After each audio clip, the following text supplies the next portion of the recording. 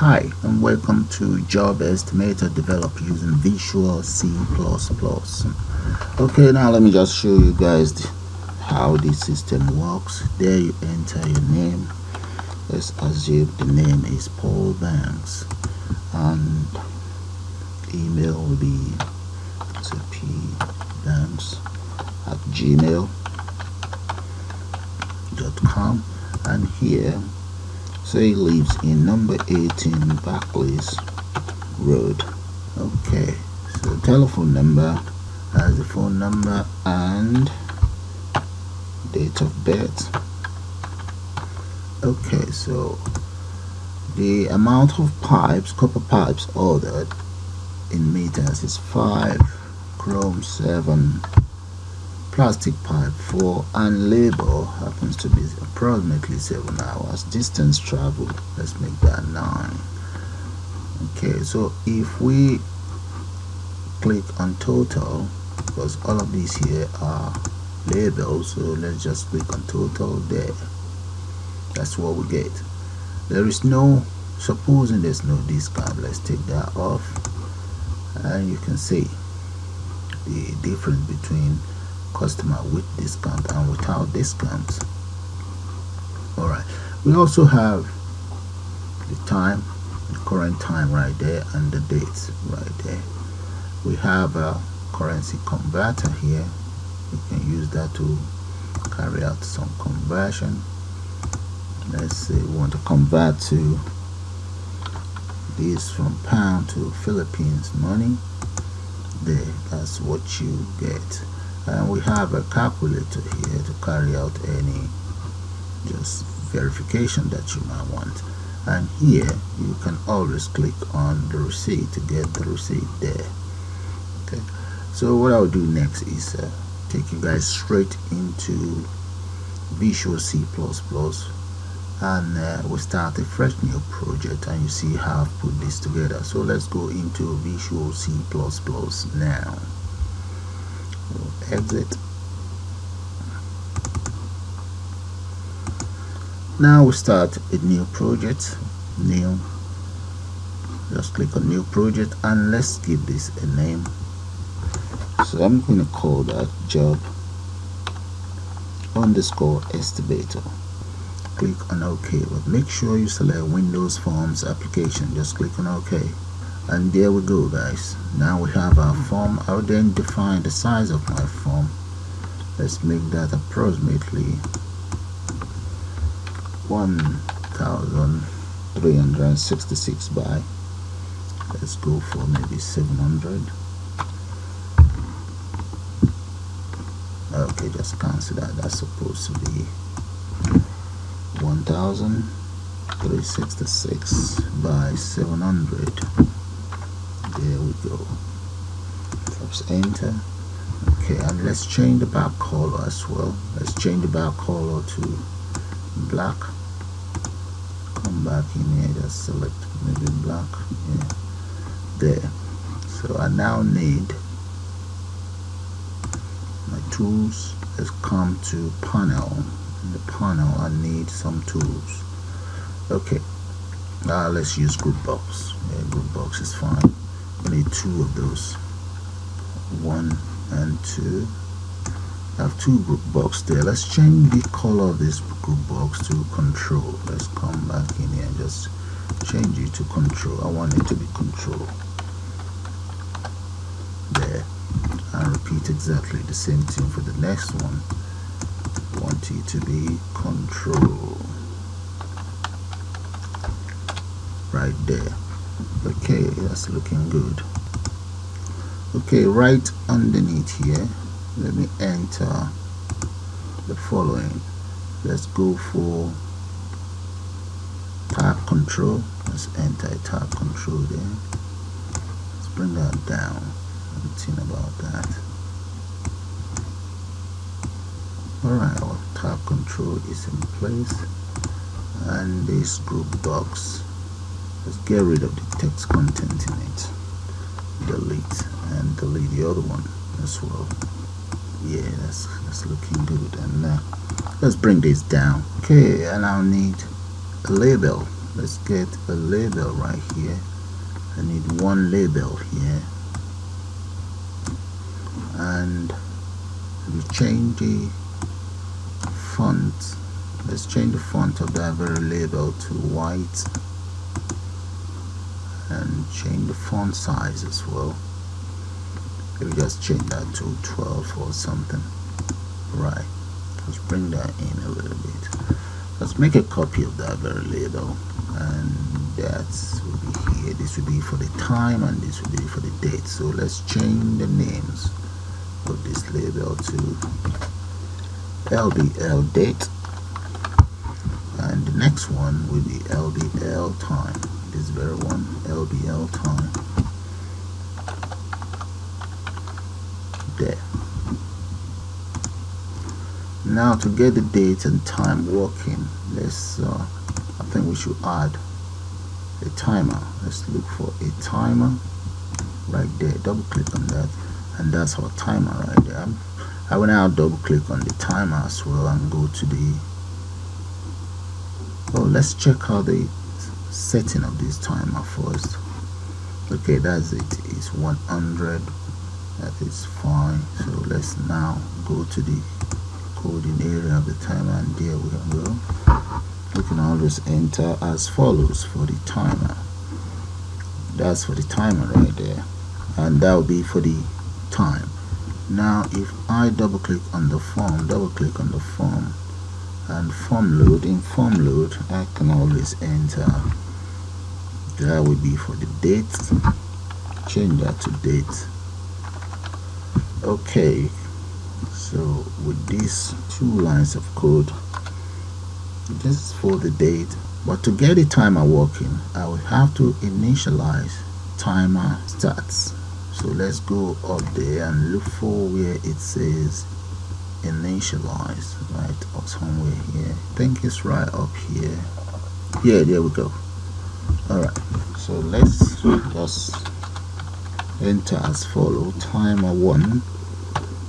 Okay, and that'll be, I think that's in capital letter, and that is it. So that is to trigger the timer. So let's see if that will work. The first thing is debug. Here we finished debugging and it's successful. So let's run the program now and see.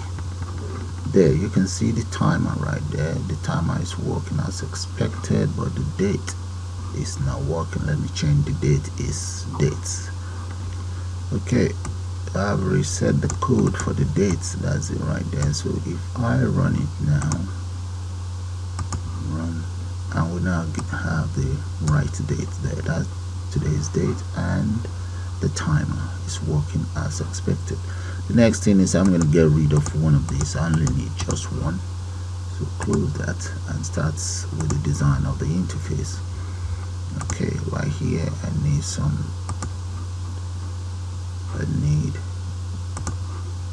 text, labels and text. Some labels here and text. So let's speed that up anyway. Let's get a text box. Where is a text box? There we go. Just going to speed that up.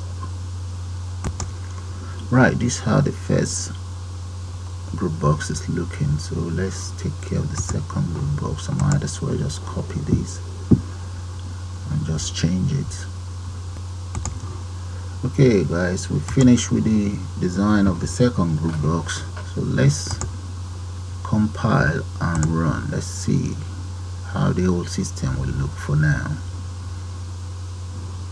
It is successful, so run it and see. There, this is how it's looking right now. The other interface remain is just this tab control. We need to get the tab control sorted. So let's close that. As you can see, the timer works, the date is working as expected as well. So let's just select this form, come to the property and change the start position. Let's get that centered. That is good. So now let's come into control right here. I only need one of those, so let's come to tab control Let's get rid of this, remove that, and change the other one. Change that to maybe that should be the receipt, and just click on OK. That's fine. So let's continue with the interface development for the tab control itself. Let's speed that up too. Okay, the design of the interface is all completed, as you guys can see.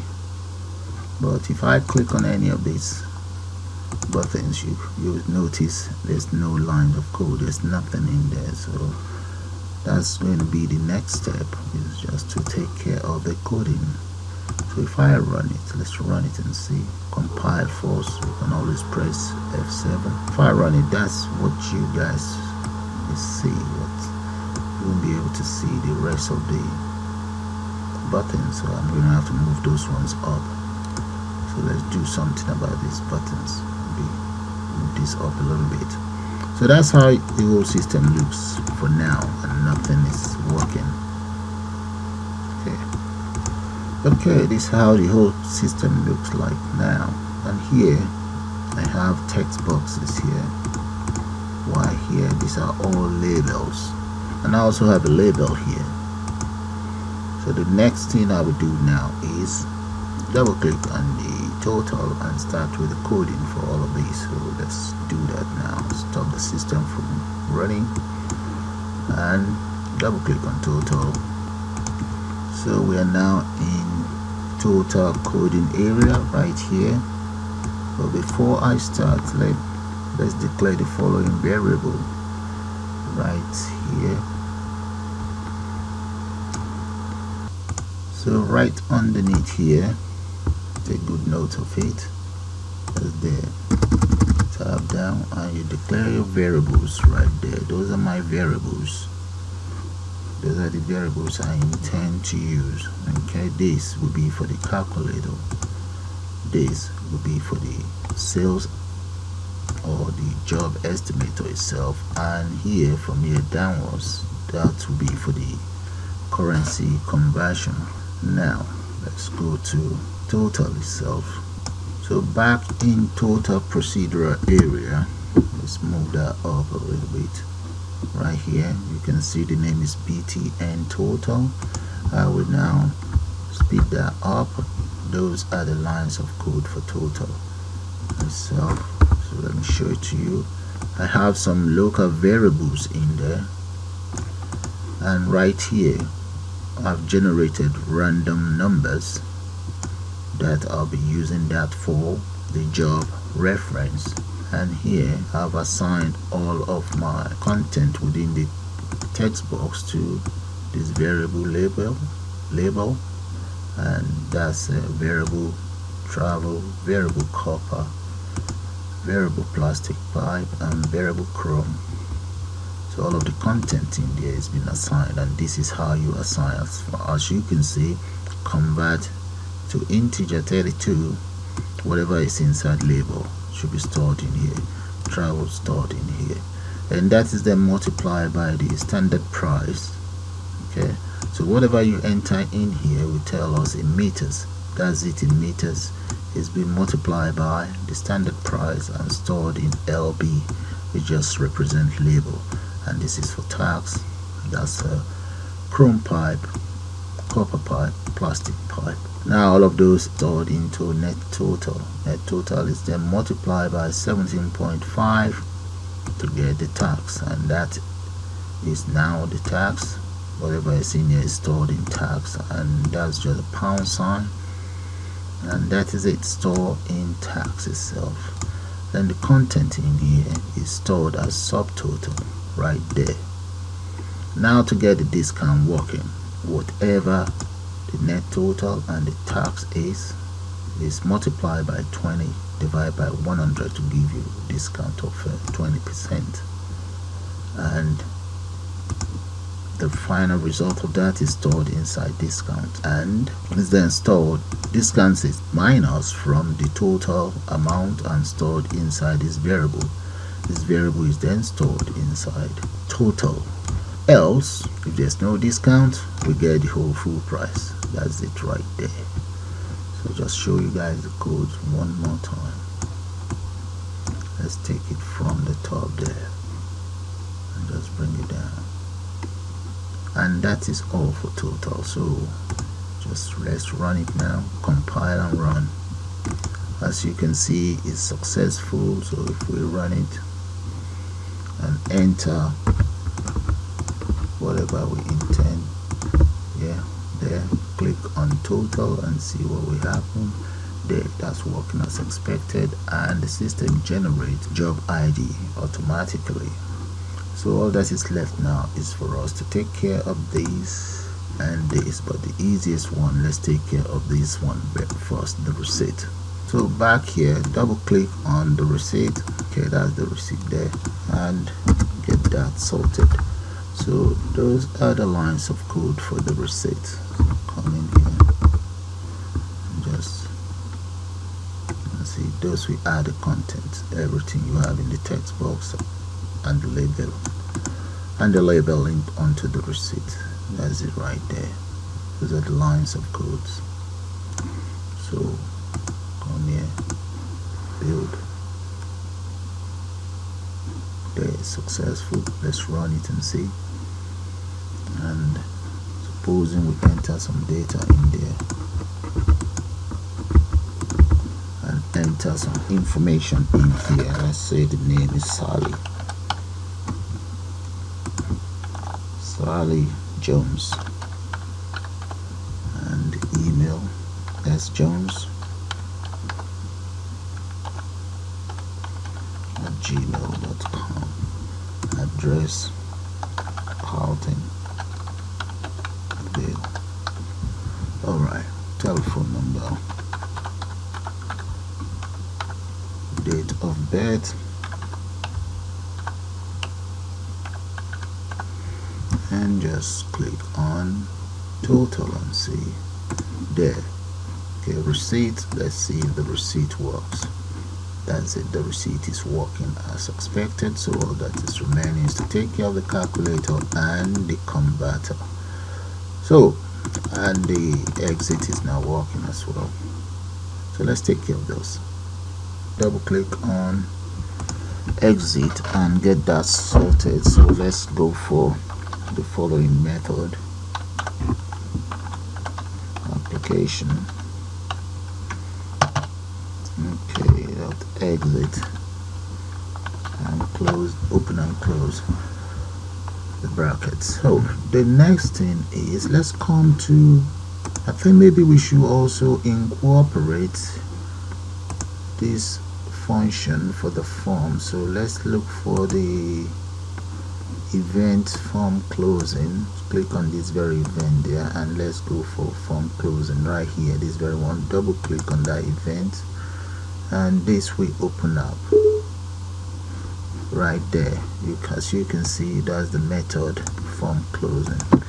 So I just want to use that to prompt the user to confirm if they will want to close the system or not. So that's it there. The message, but this message box will pop up asking the user to select yes or no if they actually want to exit the system. So I'm just going to change this. Let's change this to Job Estimator. Job Estimator, right? Just Job Estimator, and it does have calculator with currency converter.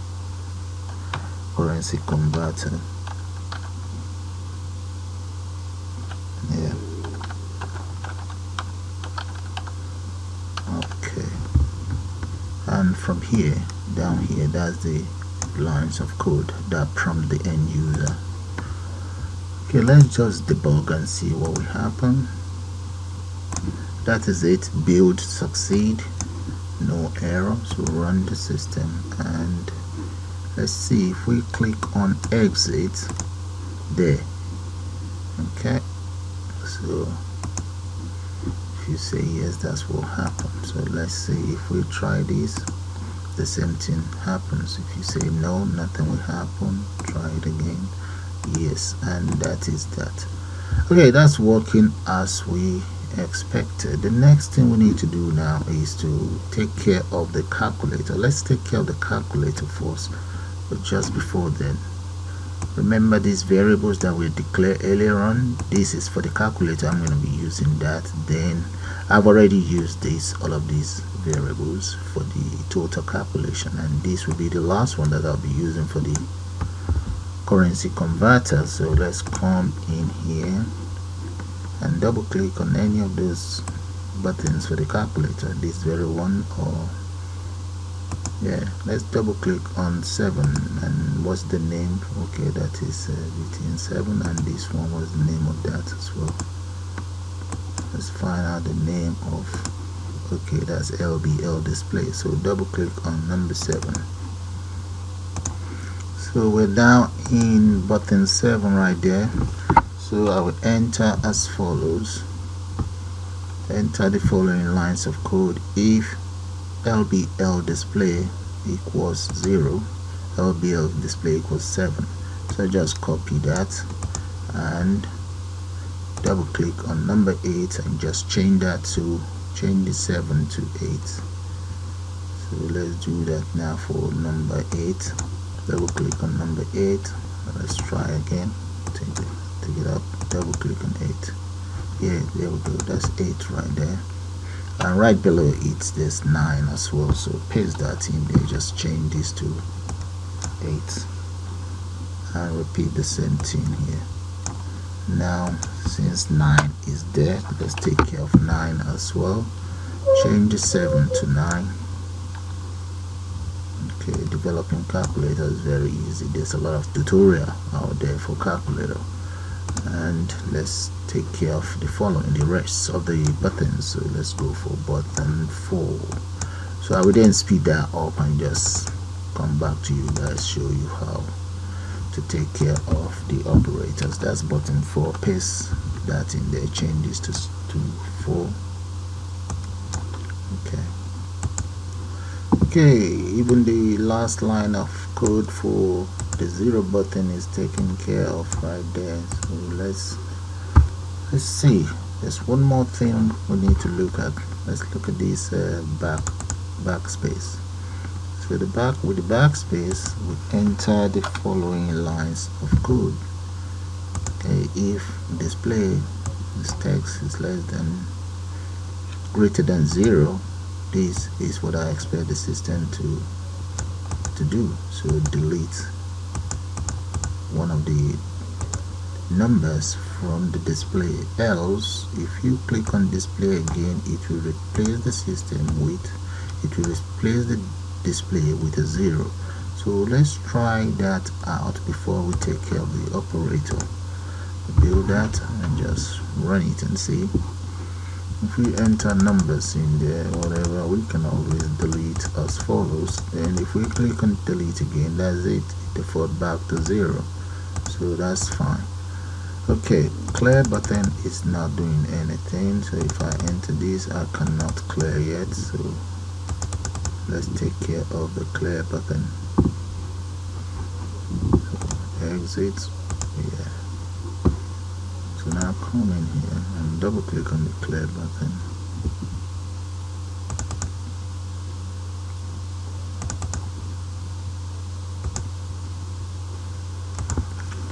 And that's the clear button there. Enter that, and all I just need to do is copy that and just paste it in there. And that is the clear. It will default the system back to display equals 0. So that's taken care of. Okay, now we need to take care of the operators before we can take care of the equals. Double click on the operator over there. Double click on the equal sign there and just enter as follows. Okay, so what is left for me to do now is I might as well just copy this and use it for the subtraction sign. Now double click on subtraction and press enter and change change that operator to subtraction. I'll repeat the same thing for division and multiplication. Okay, that's for division. Is that change this to division. Now take care of multiplication. Multiplication, double click, press enter, place that in there. That's the multiplication taken care of. So if I compile now, nothing will happen really. Because I need to take care of the equal sign itself. So let's do that. So double click on the equals there, enter the following lines of code for the equals. As you can see, I'm actually using switch statement. So whatever data is inside the display is stored inside second number, and if you select plus, the first number is added to second number, the result goes in here, then it's then converted to string and displayed in the label. And the same thing is repeated for multiplication, subtraction, and division. Okay, so let's debug and give it a shot and see how it works. That's good. There's no error so far. So run the system, enter whatever there, divide and see. There, that's good. So clear, that's fine. So that's working as we want. Now let's take care of the final piece, which is the currency converter. So with the currency converter, I'm going to move the cover aside and double click on this very converter there. That's where we are now.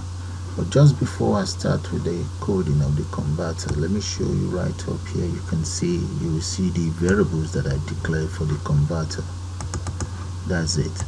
And all of these countries, I will now assign value for each country. Okay, the conversion rate. So let's come right down and take care of that converter now, right here. So just enter and enter as follows, and let's take it up. You can see the value. That's the value for each country that I intend to use. Nigeria, they are supposed to be the approximate exchange rate, US dollar approximate exchange rate. Kenya, the same thing. Brazil, Canada, approximate exchange rate. So if you enter £2, all you just need to do is multiply by 100.68 rupees, and the same thing apply to Philippines and Indonesia. So those are the exchange rate. It may have differ from what I have in here, but you can always look that up in Google. Now whatever you enter in the text box, the converter text box, is stored inside this variable, British pounds.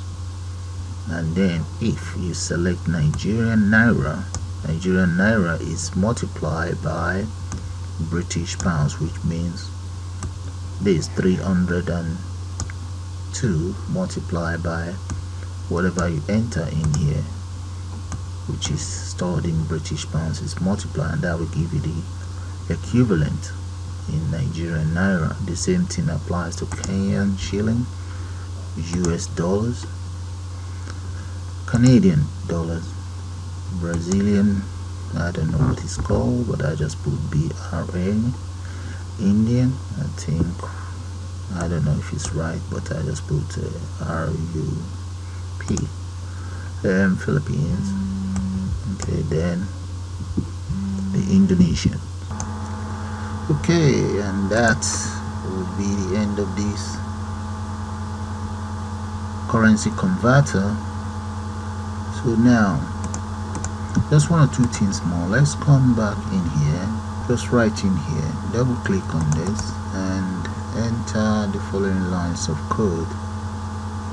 Okay, just come right down here. So these lines of code is to make the button visible and set the combo box back to the choice, as you can see. Then the text box, just get rid of the content in the text box and the label. So let me copy this and change that to false. If I come back in there, okay, move this up and come here, drag this, cover it back. Yeah, that's about fine. That's about right then. Just double click on it and enter the following lines of code for it. Okay, right here, just enter as follows and just change that to false. So visible equals false. Yeah, there. So let's go to debug, build the system. Hopefully there's no error. Let's see. Yep, there's no error. So let's run the program now. And if I click on this there, okay, but I still cannot select. I have nothing in here. I think I need to initialize the data that should go in here. Okay, let's take care of that. Right, close that. Yeah, that's working as expected. Yeah, that's fine. Alright, so let's exit and go back into, okay, we just need to initialize that. Let's copy this. I'm going to need that to initialize the whole system. So right up here, yeah, right here, yeah, underneath here, enter as follows. And the next one will be,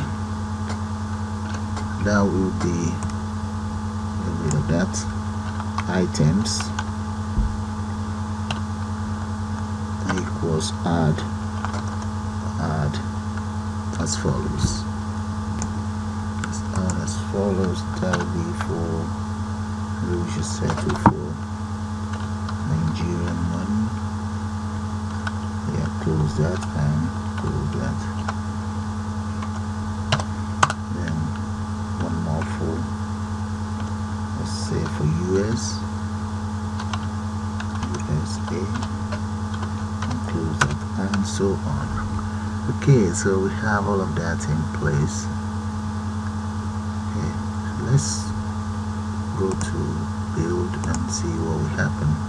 Okay, that's fine, no error. Run the program now. Click on this, select that there, so we can select US, enter any amount to convert there. That's it, that's US. Select any other country, Canadian, that's cool, it's working as we want. And maybe India. Let me check out Nigeria, why not? Okay, that's good, everything is working as expected. Well guys, it all works as we want, so we might as well just try out these other ones. Let's see, let's combine it all together with customer discount and just click on total. There, that's fine. So we have the customer's reference number and let's enter a name there. Let's say King, and the surname is King Pro, and the email is king@gmail.com.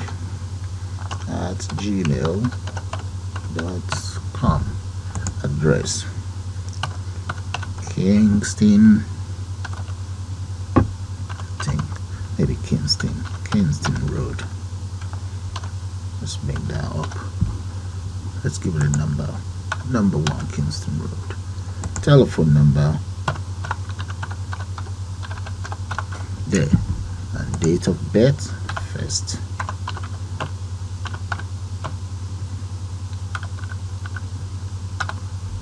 There. So all I just need to do now is click on receipt, and that is the receipt. And right here you can just check this out if it works. That's working, that's good. So everything works on this system, and that is how you create your own job billing system using Visual C++. So with that, I'll just call it bye for now. Suppose you enjoyed the tutorial, and you all have a nice day now.